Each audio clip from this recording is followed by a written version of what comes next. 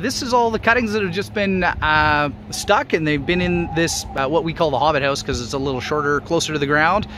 These are poplar. This is hybrid poplar that will be growing here. It should be putting on new growth and putting on shoots, putting on roots, and this will be next year's crop. I think this is Okanese poplar, but I can't be 100% sure.